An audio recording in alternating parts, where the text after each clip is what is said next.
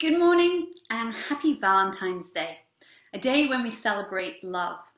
It's a bit of an odd holiday actually. The connection with love, or at least romantic love, probably came from the English 14th century writer Geoffrey Chaucer, who in his poem The Parliament of Fowls describes birds finding their mates on St. Valentine's Day. But the real St. Valentine, or Valentinus, lived in the 3rd century. There are two almost identical stories about him, one set in Rome and one in Umbria in central Italy. Valentinus was either a priest or a bishop, and he was imprisoned for working with Christian communities during a time of intense Roman persecution. His jailer had either a blind daughter or a sick son, depending on which of the two stories you read, and he told Valentinus that if he healed his child, the jailer would himself convert to Christianity. Valentinus prayed for the child was healed, and the jailer and his whole family converted and were baptized. The Roman Emperor Claudius Gothicus heard about this and was furious and had the whole family executed and Valentinus beheaded in the year 269 or 270 CE, or so the stories go. So this is actually not a very romantic tale. It probably doesn't get you wanting to rush out and buy cute little teddy bears and boxes of chocolates. This is a very different kind of love. Valentinus' love for Jesus and for the persecuted churches. Not a romantic, sentimental love, but a love that was very courageous in the face of persecution. And this kind of love is celebrated in Paul's first letter to the Thessalonians. Paul and Silas, who were early church leaders, had established the church in Thessalonica in about the year 50 CE. And that predominantly Greek and Roman church community had very quickly experienced strong opposition, first from some people in the Jewish community and then from the city officials. Paul and Silas had to escape during the cover of night, but the Jewish faction followed them to the next city and opposed them there too. So this was a time of great opposition, persecution even. Not the very brutal persecution of the Roman Empire that really started 20 or so years later and grew from there. But still the church at Thessalonica was suffering because of their decision to follow the way of Jesus. And Paul writes this tender letter to express his love and gratitude for them and to encourage them to not give up hope. This is our third and final week in the series, and we're going to look at the last couple of chapters of this letter today. You might remember that so far Paul has told them they are models of faith, love and hope. Like Jesus, they experience divine joy or joy in the Holy Spirit even in the midst of their suffering. He's encouraged them to keep doing what they're doing, to keep loving one another and everyone else, and to do that more and more. And he's cautioned them against being seduced by their culture back into a different way of living, a more selfish, perhaps more hedonistic, less loving way of living. And then halfway through chapter 4, there is something of a shift as Paul addresses an issue that is causing them a lot of anxiety. When Paul and Silas had been in Thessalonica, probably no more than a year earlier, they had taught this new church that Jesus would come back and they would all be with him. And this would be a time of vindication. They would know for sure, and the people around them would know, that they were right about Jesus being the Messiah and they were right to follow Jesus' way of love. Remember, neither Paul nor the Thessalonians had ever met Jesus during his lifetime, so this would be their chance. And it would be a time of great joy. This was something they were excited about and they were really looking forward to. But during the months between Paul's departure from Thessalonica and the writing of this letter, some members of the Thessalonian church had died. And so they wanted to know what would happen to them. Would they not get to meet Jesus now? Had they missed out on this reunion with Jesus? And so they're asking Paul, what happens to members of the church who die before Jesus comes? In addition, how many more will die before he comes? When is Jesus actually coming? Paul had taught them that they needed to be ready for Jesus' return. But how could they get ready when they didn't know when that would be? And finally, if Jesus if Jesus is not coming imminently as they had expected, what are the implications for how they should live? Questions like, when will Jesus come, might seem very theoretical or just theological speculation to us. But that is not where the Thessalonians are coming from with these questions. They weren't just wondering, hey, Paul, what's your take on these concepts that are out there?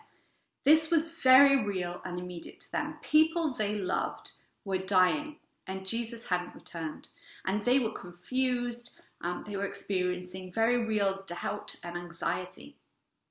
And so Paul's response is not primarily as a teacher or a prophet laying out exactly what's going to happen and when and how they can figure this all out. Rather, Paul responds as a pastor, as someone who loves them and wants to reassure them and encourage them not to give up hope. And I think that's an important distinction because we live in a very different context 2,000 years later. We're not living in expectation of Jesus' imminent return. Even if some of us choose to believe that Jesus is coming back soon, whatever soon is, none of us really live that way. We all plan for the future, we fully expect to live out our days, and at one level we all know we'll die. At a very deep level, I think we all really struggle with that. But at least conceptually, we expect to die. So I don't think we are asking the same questions with the same level of anxiety that the Thessalonians were. Nevertheless, underlying these questions are things we very much still struggle with. I think questions that are very real for us, that are not that dissimilar to what the Thessalonians were asking, are what does death really mean? How are we to think of it? What is going to happen in the future? Can we have hope for the future? And how can both of these, our view of death and our view of the future, how do those things impact how we live our lives now? These are big, weighty topics, and obviously we are not going to fully answer them this morning, not by any means. But let's see what Paul writes in this letter that might be helpful as we think about these things. Let's read from chapter 4. Brothers and sisters, we do not want you to be uninformed about those who sleep in death, so that you do not grieve like the rest of mankind who have no hope. For we believe that Jesus died and rose again, and so we believe that God will bring with Jesus those who have fallen asleep in him. So Paul here starts with his rationale. He's writing to them so that they don't grieve like those who have no hope. Hope, as we've said previously, is a thread that ties this letter together. That's why we've called this series Hope Changes Everything. In chapter 1, we saw that the Thessalonians' hope in Jesus gave them endurance. It allowed them to continue in the way of love despite persecution and suffering. And here, Paul's response to their question about what happens to those who've died is intended to give them hope. Now, hope, of course, doesn't deny grief. Grief is very real, very normal. More than that, it's an essential part of being human. To lose someone we love is to lose a very part of ourselves. And adjusting to that loss can last the rest of our lives. It's painful. It's hard. Grief is not just acceptable, it's necessary. It's good. It's a reflection of our love. By contrast, high Roman culture of that time did deny grief, particularly for men. It was more acceptable for women to show grief, but men were expected to prioritize dignity and self-control. They were expected to be rational about the fact that people die and to be fatalistic about how and when that happens. Paul doesn't take that approach here. He doesn't in any way deny the importance of grief. But he says that in the midst of grief, we can have hope. Just as in the midst of suffering, they had found joy in the Holy Spirit, as we read in chapter 1. And the reason Paul gives for this hope is that we believe Jesus died and rose again. This phrase, Jesus died and rose again, was almost certainly an early creed. The Greek is not Paul's style. Paul generally writes Christ Jesus or our Lord Jesus Christ and says God raised him or he was raised rather than the active voice here of Jesus died and rose again. Paul says, you've been taught this creedal statement, this basic tenet of belief. Jesus died and rose again. And so building on that, we believe God will bring with Jesus those who have fallen asleep in him. For Paul, there is an intimate connection between believers and Christ Jesus. In Paul's later writings, he develops more fully the idea that believers are in Christ. But even in this first letter, he repeatedly says, we are in Christ, we are with Christ, we imitate Christ. Jesus Christ is our pattern. We saw in chapter 1, Paul wrote that the Thessalonians' joy in the midst of suffering was an imitation of Christ. It followed the example of Jesus himself.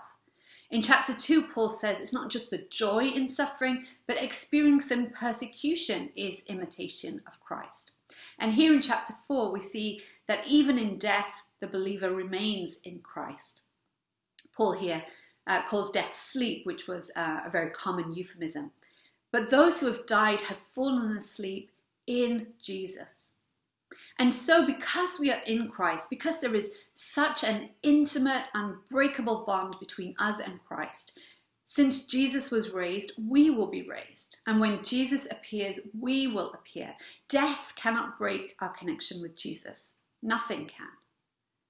Paul continues, according to the Lord's word, we tell you that we who are still alive, who are left until the coming of the Lord, will certainly not precede those who have fallen asleep. For the Lord himself will come down from heaven with a loud command, and with the voice of the archangel, and with the trumpet call of God, and the dead in Christ will rise first. After that, we who are still alive and are left will be caught up together with them in the clouds to meet the Lord in the air. And so we will be with the Lord forever. Therefore, encourage one another with these words. This is a hard passage to understand. This is talking about something that is completely outside of our experience, and something that was outside the experience of the Thessalonians and of Paul himself. Paul, of course, has never experienced Jesus' return. He's describing something that we don't really have words for because it's not part of our lived experience. So Paul draws on lots of imagery, much of which as 21st century Americans were not so familiar with. So this is a hard passage to understand. At the same time, many weighty tomes have been written on this and similar passages. Whole church denominations have been formed around what Jesus' return means.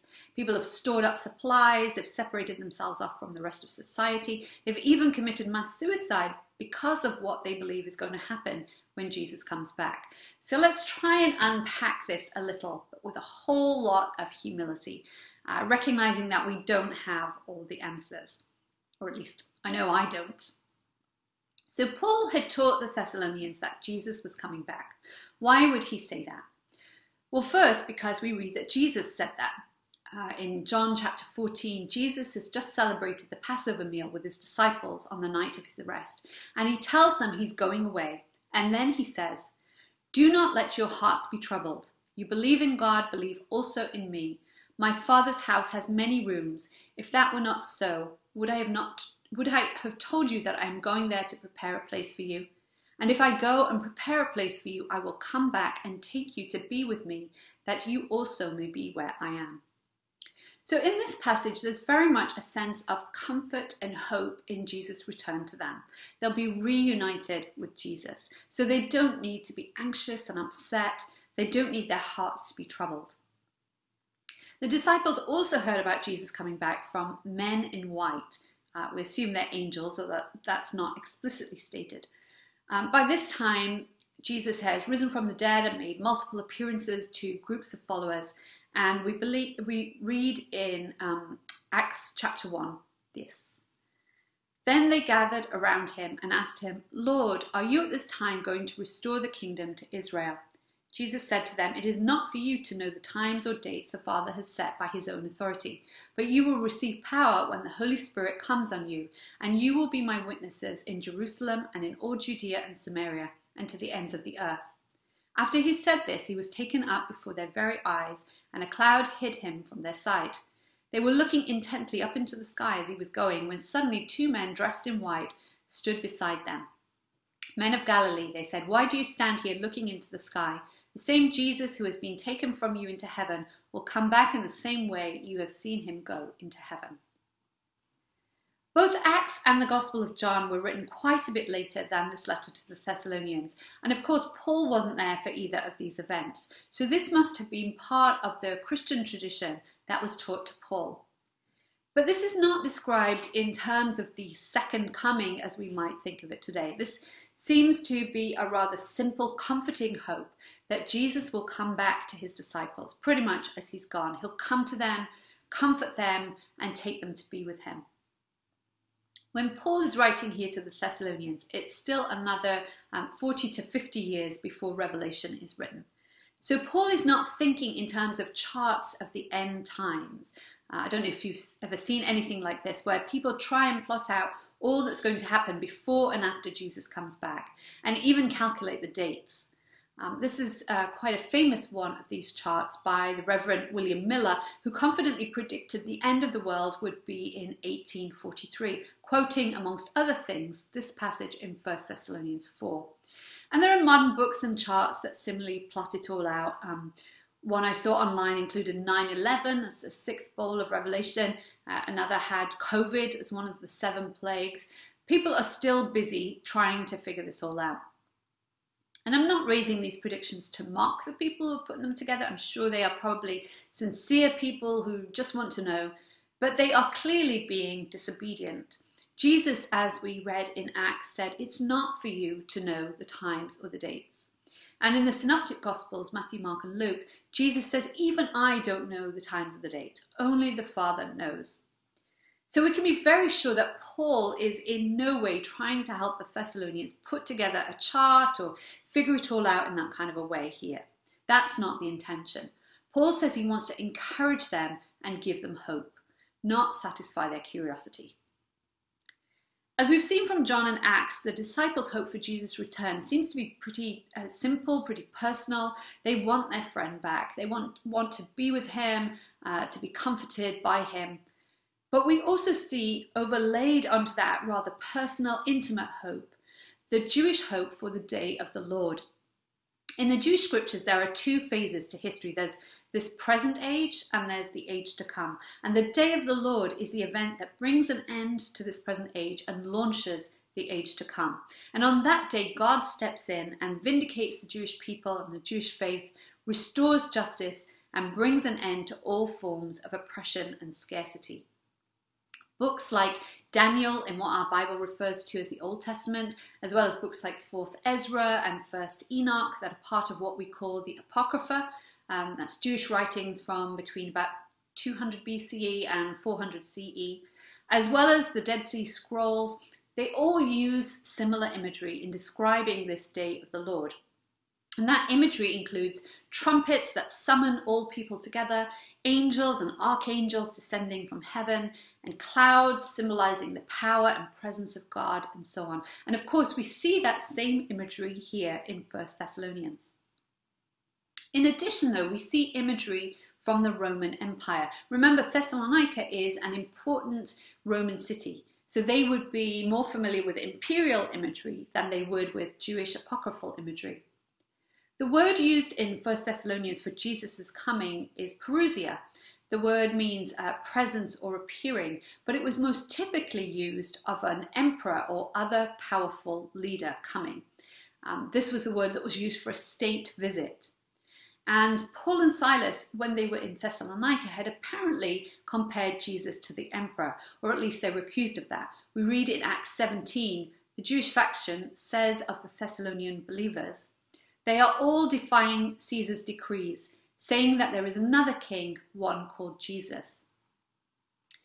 This passage in 1 Thessalonians chapter 4 also uses the Greek technical term apantesis, meaning to meet, where it says we will meet the Lord in the air. Apantesis specifically meant going to greet a state dignitary, either the emperor or his representative.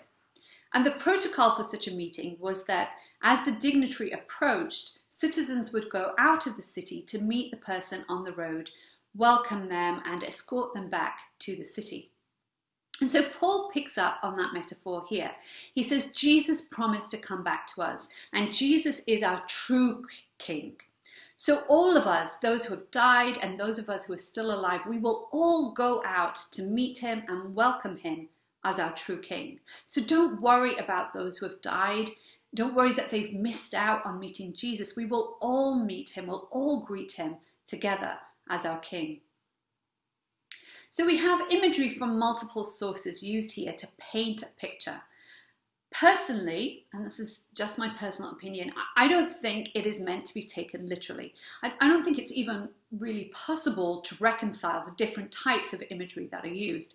The men in white in Acts 1 said that Jesus would return the same way he left, but Jesus also said that the coming of the Son of Man would not be a localized event. No one would be able to say, there he is, or here he is, but rather it would be like lightning across the sky.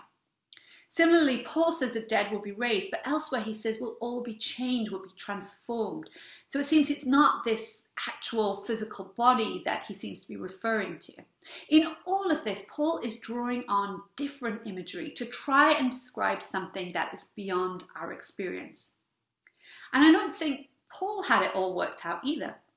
I think we see in this area, as well as in many other areas, theology is being worked out. Followers of Jesus are trying to think through, what does all this mean? How does what we've heard and seen and been taught all fit together and play out in our daily lives? This is theology under development, as it were. For example, in 1 Thessalonians 4, Paul says that those who have died will be raised when Jesus comes and will then be with Jesus. In later letters, Paul says those who have died are already with Jesus. I think it's probable that they didn't originally have this all thought through because they expected Jesus' return to be imminent. And I'm not in any way trying to say some of the scriptures are wrong or they're not inspired, but simply that these issues took time to work through, to wrestle with and pray over and discuss and to come to agreement on. So again, just my opinion, but I don't think we can take passages like this one and come up with a neat plan and timeline. I saw this notice for an upcoming series on a church website recently. The title of the series is 1 Minute After You Die, and the church promises, bring your questions and find out what happens 1 minute after you die. This is either extremely confident or possibly rather threatening. I'm not totally sure which. But the point of all this is that this passage is not a description of everything that's going to happen, but is reassurance and encouragement to a new church that is struggling with anxiety and grief. Paul says, those alive will not precede those asleep. In other words, those who've died will not miss out on meeting Jesus. Don't worry about that. Loss is real. It's appropriate and it's right to grieve, but also have hope, because death is not the end. Union with Jesus is the end. We are bound together with Christ Jesus. We are in Christ, and nothing, not even death, can break that bond. In the midst of grief, we don't need a schematic. We don't need a play-by-play of what's going to happen. We need hope, and our hope is in Jesus. Dr. Martin Luther King Jr. had the very unenviable job of having to speak at the funeral of the 4 young girls killed by the racist bombing of a church in Birmingham, Alabama in 1963. And he said this, I hope you can find some consolation from Christianity's affirmation that death is not the end. Death is not a period that ends the great sentence of life, but a comma that punctuates it to more lofty significance. Death is not a blind alley that leads the human race into a state of nothingness, but an open door which leads man into life eternal. Let this daring faith, this great invincible surmise, be your sustaining power during these trying days. Someone else put it this way, when faced with the grief of losing someone we love, we put aside our sophistication and skepticism and shout into the pit of death, you will not have the last word. This life and all life belongs to God. Let's read on. Now, brothers and sisters, about times and dates we do not need to write to you, for you know very well that the day of the Lord will come like a thief in the night. While people are saying peace and safety, destruction will come on them suddenly as labor pains on a pregnant woman, and they will not escape. So to their second question, when will Jesus come? Paul says we don't need to tell you. He reminds them of what he's presumably told them previously. We don't know when Jesus will come, but we do know it will be unexpected. It will be like a thief in the night. Those were Jesus' words in Matthew 24. The Son of Man would come like a thief in the night, when you least expect it, when you wish you'd been prepared. People will be saying peace and security. That, of course, was the promise of Rome. Rome's military power was supposed to keep people safe and bring them peace. But when you least expect it, that old world order will be destroyed. Or like labor pains, a sudden and inescapable pain that is part of the process of new life coming into existence. Again, as so often with Paul, we have a number of different metaphors here, layers of imagery, all of which say we don't know when, but we need to be ready. But that, of course, leads to the third question. If we don't know when, how can we get ready? Do we live each day like it's our last? Have you seen that slogan? I'm sure you have. I think it's meant to be motivational. Maybe it's helpful for some people. I don't find it too helpful, though. I get what it's trying to say, but if I woke up each morning honestly thinking it was my last day, I would be a hysterical mess. My poor family would just get smothered with all the love and words of wisdom that I'd planned on giving them for the next few decades. And I wouldn't be able to enjoy anything. I'd stroke my cat and burst into tears thinking it's the last time I'll ever be able to do this. I'd be a wreck. And then there's all the practical stuff. I honestly don't need much of an excuse not to do the laundry. If I thought it was my last day, I'm not spending it doing laundry, I can tell you that. And it seems that perhaps some of the Thessalonians had similarly thought, what's the point in working if Jesus is coming back any day now? There's some references to the need to work that maybe suggest that they thought, why plant crops? Why embark on a building project? Why go out and work? You're not going to enjoy the benefit. What's the point? So what does it mean to be ready for Jesus? Again, Paul seeks to reassure them. He writes, "But you, brothers and sisters, are not in darkness so that this day should surprise you like a thief. You are all children of the light and children of the day. We do not belong to the night or the darkness. So then let us not be like others who are asleep, but let us be awake and sober. For those who sleep, sleep at night, and those who get drunk at night. But since we belong to the day, let us be sober, putting on faith and love as a breastplate and the hope of salvation as a helmet. For God did not appoint us to suffer wrath, but to receive salvation through our Lord Jesus Christ. He died for us so that whether we are awake or asleep, we may live together with him." So at the heart of this, Paul is saying, you don't need to be afraid. You are ready. Just stay ready. You are already living in the light. Just keep doing that and do it more and more. Live lives characterized by faith, hope, and love, as you are already doing. Live good, healthy, loving lives and live hopefully because you've got nothing to fear. You are bound together with Jesus. Jesus rescues us from wrath and we will all live together with him. We looked briefly at the idea of wrath 2 weeks ago. You might remember we said it's not a word that refers to explosive, impulsive anger that comes out of nowhere. Rather, it is God's settled opposition to injustice. It's about bringing an end to oppression, casting down the mighty and lifting up the humble, setting things to rights. And this wrath of God that carries with it a sense of judgment and justice is an intrinsic part of the day of the Lord. So what exactly does that wrath look like? How will it be accomplished? How will God bring an end to all oppression? Honestly, I don't know. I don't know what wrath looks like in a God who is love. Not just a God who is loving, but a God who is love. I was raised to believe that wrath looks like eternal damnation, but I find that hard to reconcile with the fact that God is love. I find it impossible, in fact. If we know anything about love, divine love, and I think we do looking at Jesus, then concepts like eternal damnation don't seem to work, at least they don't for me. But then what is wrath? How can justice and mercy be reconciled? Again, I think many of us struggle with this. I know I certainly do. For there to be justice and to be mercy, what would that mean for someone like Hitler? What punishment would achieve justice for what he did? At the other end of the equation, I have huge admiration for the work of the Truth and Reconciliation Commission in post-apartheid South Africa. What a beautiful attempt to marry justice and mercy. But if my husband or my child was killed by someone who was then granted an amnesty, I don't think I could be okay with that. Again, I'm just speaking for myself. Some people seem confident of how this will all be worked out, and I respect that. But personally, for me, my mind can't figure out just how justice and mercy can truly come together, or what wrath looks like in the context of grace. Grace, that concept that Paul loves so much, a word that is used more than 100 times in letters ascribed to him. Grace, favor or kindness that can only be given and never earned. Grace that begins and ends this letter to the Thessalonians. And then in the middle of this letter, we have the concept of wrath. How do they fit together? I don't know. And certainly Paul doesn't try and explain it here.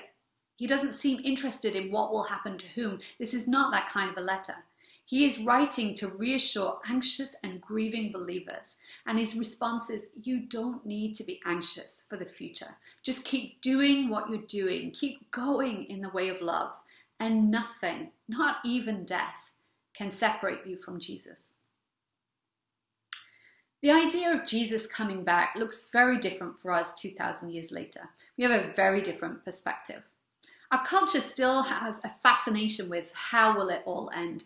There's so many movies and series and books and so on, secular as well as religious, that speculate about the end of the world, whether that's through nuclear annihilation or a takeover by artificial intelligence or global climate change or even a more deadly virus.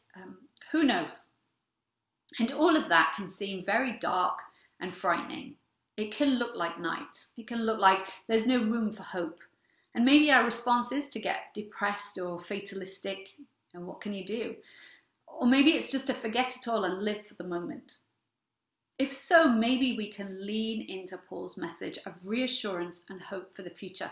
Paul says it looks like night, but it's actually day. You are awake before the full sunrise. Stay awake and see the full day. God has hope for our world.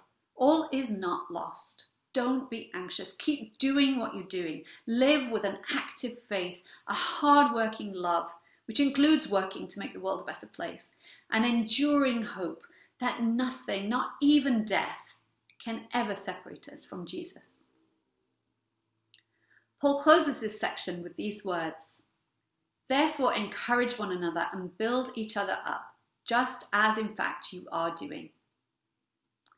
Let's share hope with one another. Let's encourage one another. Let's keep doing what we're already doing, being there for one another in our grief and our suffering, our doubt or our anxiety. None of us have it all worked out.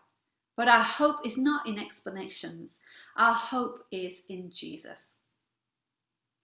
We're going to take communion together in a moment, a ritual that celebrates this bond we have with Jesus, a bond that nothing can break, not even death itself.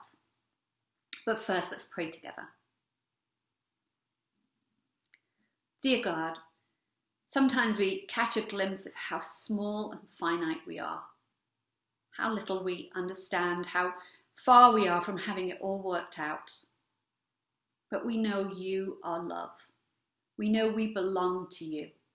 We know we are one with you, even if we don't really know what that means. And so we give you all our questions and confusion, our doubts, our anxieties, and we trust in your goodness and your love. Fill us with hope, hope in knowing that you are always with us and nothing can separate us from your love.